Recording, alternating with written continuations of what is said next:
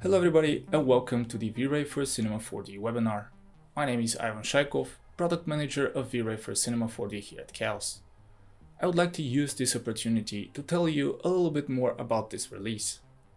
V-Ray 6 introduces powerful new tools to build anything imaginable in a streamlined workflow with faster rendering and enhanced post-production capabilities. With all new features, V-Ray made a major step forward, and now everyone is able to bring more realism to their image by easily adding details such as stickers, labels, cracks, and create 3D geometry patterns by using V-Ray Decal and V-Ray Enmesh. You're now able to create the perfect sky with the new procedural cloud generation system and bring color and life to your environment by using V-Ray Particles and ACCG. But before we dive into more details on how those features were used for the creation of our video, I want to show you a few tips and tricks to enhance your creative workflow. Let's jump into Cinema 4D. When starting with V-Ray for the first time, you want to have a quick and easy way to access the most used V-Ray tools. For that purpose, we've added a command that will create a V-Ray toolbar for you. It's located under the V-Ray menu, Tools, V-Ray Toolbar. After the toolbar is created, it can be moved and positioned anywhere like any other Cinema 4D toolbar. Now let me show you how we can move the camera within the V-Ray frame buffer during interactive rendering. This is very useful when you want to take a look at the scene from a different angle or zoom in and work on a small detail without changing the position of the original camera. Let's start the interactive rendering, then click and hold the Control key and use the left mouse button to move around. If we hold the Shift key and use the left mouse button, we can rotate the camera. And if we hold the Shift key and use the mouse scroll wheel, we can zoom in and zoom out.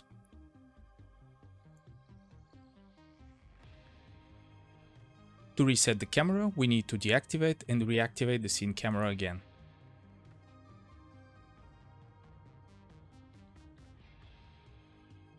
Another useful tip is to take advantage of the Back to Beauty render element to further tweak the final look of your image. By activating the beauty group inside the Render Elements Manager, it will automatically make a composition that will include all the channels as layers inside the V-Ray frame buffer. Now we can make corrections to any channels separately until we reach the desired result, just like I'm doing with the lighting render element over here.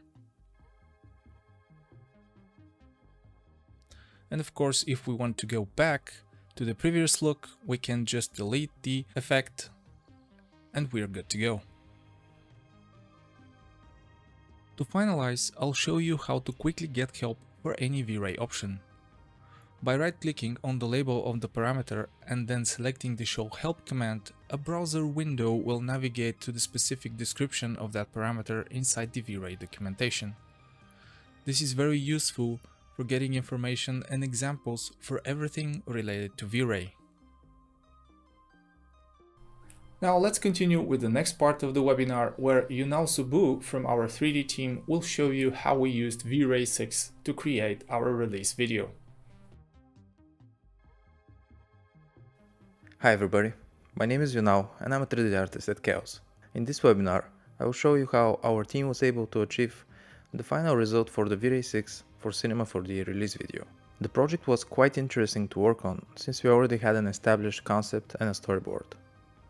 But as with the previous releases of V-Ray, the environment had to be different. So right after the 3ds Max and Maya videos, we had to start planning for our brand new world. That gave us the creative opportunity to have a completely different story for our hero object. Fortunately, everybody loved the idea of a completely different planet, with an extraterrestrial looking environment inspired by the Avatar movie.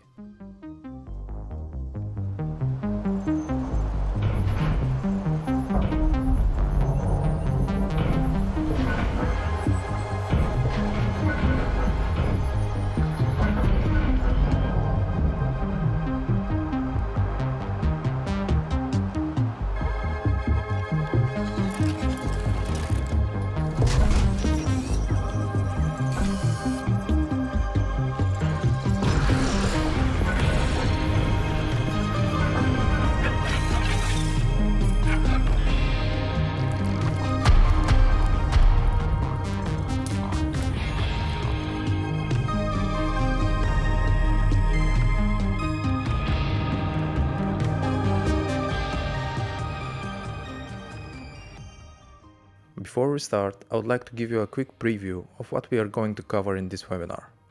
We will start with the look development stage and how we actually approach the project. Then we will take a look at how we created a moody atmosphere using some colorful particles.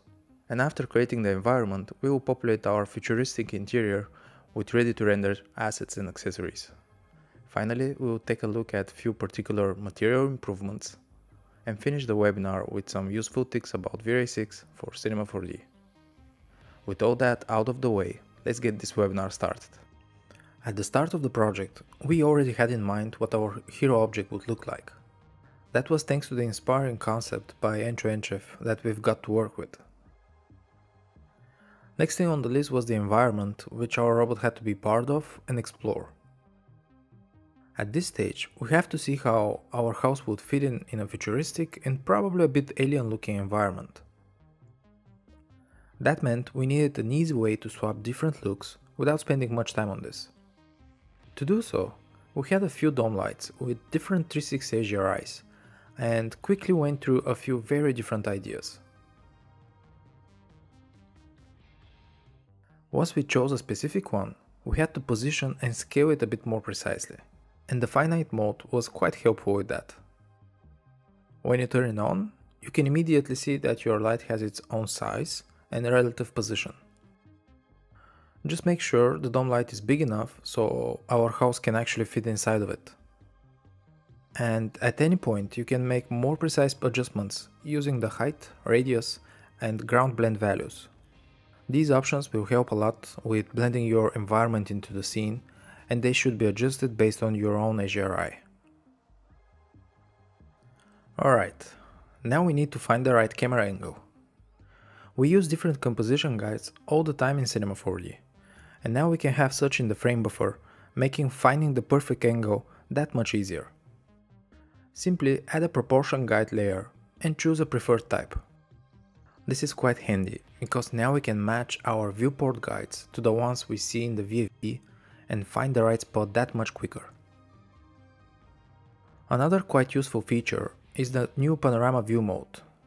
Before we enable it, we need to make sure we are rendering with a spherical camera that has a 360-degree field of view and a 2:1 image ratio.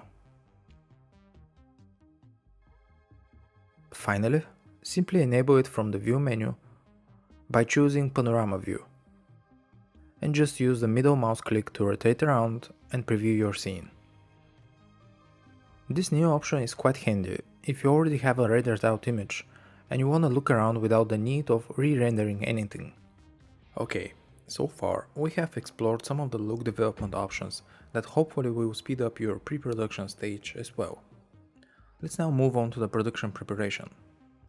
We actually quite like the Milky Way environment, but it didn't really fit the theme we had in mind for the Cinema 4D video. So we decided to add some extraterrestrial plants and small alien fireflies. Lots and lots of fireflies. And as you can guess, that meant quite a lot of particle simulations. Now that's something you can do with the native Cinema 4D emitter or thinking particles, but what if the VFX artist is more familiar with a third-party solution, such as X-particles? Well, now, with the V-Ray particles object, we can render such simulations and have greater control over their look by choosing if you would like to render them as Phoenix particles or V-Ray particles.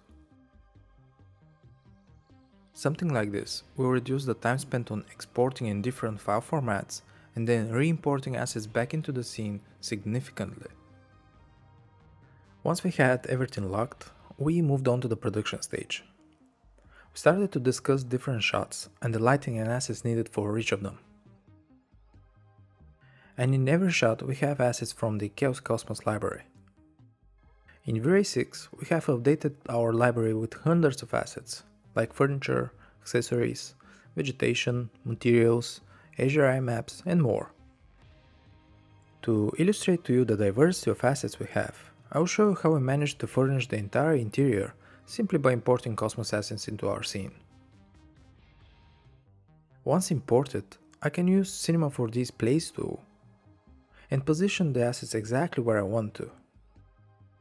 The object will automatically align to the surface, and that gives us the creative freedom to pick and position it quickly and easily. Oh, and by the way, here's an everyday production tip, if you haven't discovered it yet, of course. I often use the small heart icon on the bottom right corner of each thumbnail. This way I can quickly filter the assets I have liked for the particular shot. I also often tend to check the geometry of a model right before I import it, so this slide comes in very handy.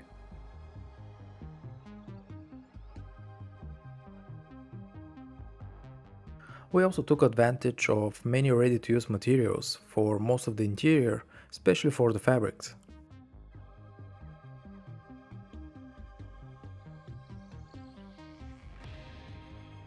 And the great thing about the Cosmos materials is that they are fully customizable.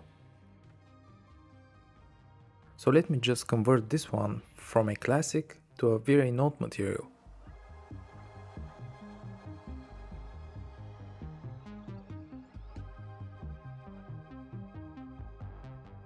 Now we can easily change its whole appearance just by introducing a few new nodes, but I'm pretty sure that a slight color correction will be just enough.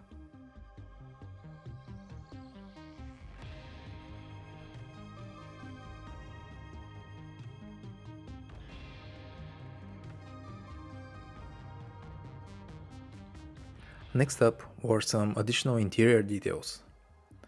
And as with any production really, you are never fully satisfied with the amount of detail, but most importantly, you are always against a firm and usually pretty tight deadline. We still wanted though to have a few more details here and there, and especially on this wall, but we couldn't afford to spend much time on this. That's why instead of painting additional details in an external application or trying to model them into the existing surface, we used the V-Ray decals. That saved us the hustle of constantly replacing textures. Decals are also extremely handy to use, and in combination with the displacement texture, they can produce great results. One other quite useful feature is the ability to apply them on curved surfaces too. Just make sure to adjust the normal angle value accordingly. We can also have as many decals as we need, and when we are done adding detail with them, we can simply parent them to the house null object. That way they can come along once everything has animation on it. Now, we also took advantage of some material improvements. With the addition of energy compensation, rough materials and surfaces will look even more realistic. Let me focus on this mechanical part and show you a render with both V-Ray 5 and V-Ray 6. If we compare both images, you'll see that there is a quite significant difference in the final look. But just to get the point across even better, let me show you a comparison with the shader bow scene. With the new model, the energy gets preserved, and that would be most visible on the rough looking materials. Note that this option is activated by default for newly created materials, and you still have an option to do so for previously created ones. Alright, the next material feature I want to share with you is quite easily visible, since big portions of our house are taken by its windows. I'm sure most of you know that glass is relatively simple to create, but it's also not the most exciting material to set up. To make it visually more appealing, we need to rely on its main properties, refractions and reflections. So we use the new thin film option to offset its reflection color based on a surface angle. Once we enable the option, you can immediately see some colorful light scattering based on the minimum and maximum thickness values. And you can always adjust those values to achieve your desired look. We were aiming for a futuristic extraterrestrial look, so we ended up using these particular values. This way our windows are not simply reflecting the environment, but also have a slight tint color on their own. Now, all those windows seemed a bit unsafe for a sci-fi house exploring a different planet, so at some point during the project we were discussing some sort of a visual clue that our house is capable of protecting itself, and an energy shield covering the most fragile parts seemed like a good way to visualize that. We could have simply used the texture as an opacity source, but in a curved or twisted form, that can cause a texture to stretch or look very strange from a certain camera angle. So we ended up tiling a small piece of geometry instead using V-Ray Enmesh. In order to use it, you will need a pattern that is repeatable. So let me show you how to set it up. Select your pattern, and create an NMesh object. Now all we need to do is to select the object we want our pattern to be spread on. And that's it. Now we simply set the tiling of the pattern, and if needed, adjust the crop box size so that we get a perfect repetition. And you can always swap patterns with an existing NMesh object. Just make sure to use the Fit in Object Space button so you get the proper size for your crop box. So once we approached the end of the production stage, we were constantly thinking about the lighting. And we hadn't decided on the final look yet. So we started experimenting with different dramatic lighting setups with lots of cloud coverage. To block out the sunlight, we relied on the new cloud system. With a single checkbox, we can generate different types of clouds. And the higher the value in the density parameter, the more clouds you have in your scene. The variety value will give you a finer control over the look and distribution of the clouds, while the serious amount will dictate how much cloud coverage you'll get in the upper parts of your atmosphere. The thickness value was quite important for this shot for us, since increasing it will make the clouds look much heavier, and that was exactly what we were aiming for. The height value is pretty self-explanatory, and probably an interesting thing to mention here is that currently you cannot have a height value so low that your camera is above the clouds. I suppose that's something many of you thought when you saw that value. I know I did. Alright, the next two offset values will give us a very quick way to animate our clouds. So let me just put a couple of keyframes. And in combination with the last couple of phasing values, which will change the cloud appearance naturally during their movement, we can have a great looking dynamic cloud system. But after a while, we decided that we wouldn't need the clouds to be animated for this final shot. And we continued testing different and even darker setups, until we ended up with a quite moody combination of an HDRI and a Sun and Sky system. Alright, a great new addition to the feature set of V-Ray 6 for Cinema 4D is the added support for ACCG. You can now very easily define your rendering color space right from the color management rollout, and take full advantage of the wider gamut of ACCG compared to sRGB. You can see the difference in these two shots, especially in the filmic roll-off of the highlights and in the richer saturation of some colors. And that's pretty much how we went on producing the V-Ray 6 for Cinema 4D video. All that's left is the post-production and some final touches. Finally, I would love to highlight some quality of life improvements introduced in V-Ray 6 for Cinema 4D. Now we've got light cache in interactive rendering, so your interactive render previews are identical to the final production frames. Another very useful update is the conversion from standard and classic V-Ray materials to V-Ray Note materials.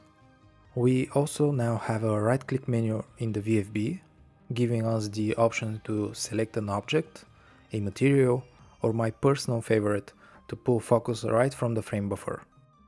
Alright, that was it. I really hope you enjoyed this inside look of the process for the V-Ray 6 for Cinema 4D release video, and that it got you excited to go ahead and try it out for yourself. I want to thank you for joining this webinar.